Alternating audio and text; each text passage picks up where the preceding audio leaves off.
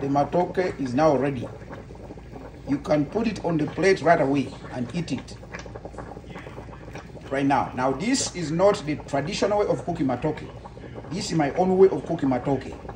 Okay. Okay. Now I have mingled it and put it together. Now I have to bake it a little bit. So I put it on aluminum foil. Okay. And fold it, as you can see. And fold it.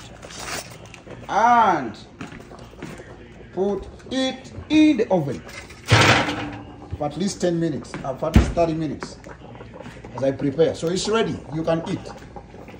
The soup is ready, but I want it to go down a little bit, to boil it until halfway. Then I can start eating. So that's my traditional way of cooking matooke, traditional way of cooking my kigere. This is my kigere today. I can't eat all of it right away. I'll eat some. This one can take me about 1 week maybe. Single man's way of preparing my own single man's meal. Thank you for watching.